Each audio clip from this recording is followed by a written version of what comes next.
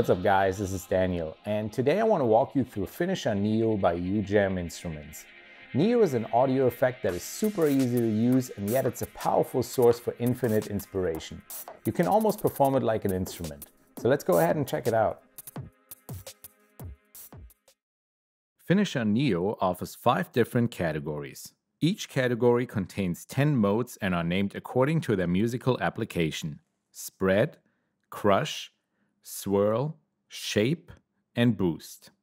A mode is basically a combination of different effect algorithms and their routing under the hood. Before I'll show you some examples, I'm going to give you a quick overview of the interface. There are 2 ways to browse through the modes. You can either use the drop-down menu by clicking on the mode's name, or simply use the left and right arrows to jump from one mode to the next. When you select a mode, you can see a little description of what it actually does next to the mode's name. The main control is the effect knob. The effect knob is not just simply a dry and wet knob, it is a powerful macro control, controlling multiple parameters of the underlying algorithms at once, for example LFO speed or reverb length. To shape the details of a mode, you have the variation 1 and 2 controls. Depending on the mode selected, both variation knobs are wired to useful aspects of the sound, such as reverb time or delay time. So these are the basics. Let's see and hear Neo in action. For this, I want to break down some of the individual tracks of my song One of a Kind, which has at least one instance of Neo on each track. Let's first check out the vocal track without Neo on it.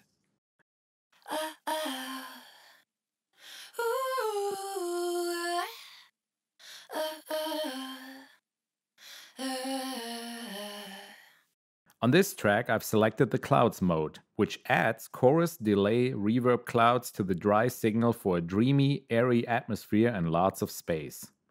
In this case, I've automated the effect knob so that the ambience intensifies at the end of the phrase, to wash the signal out before the bass drops.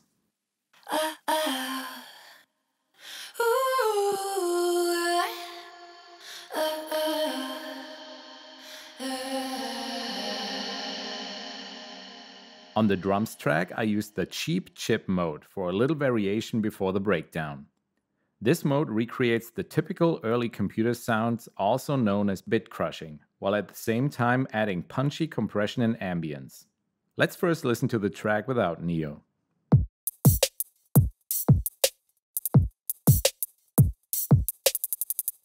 And here it is with the effect, as well as an automation on the effect knob.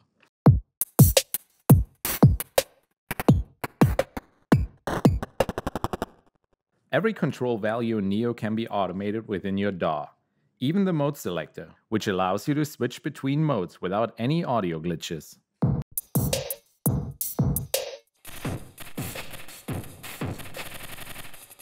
Finally, let's look at the synth stabs. This is how it sounds without Neo.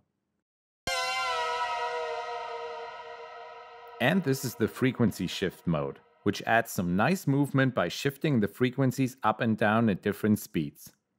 The effect knob adjusts the rate of modulation, giving the sound an oscillating feel.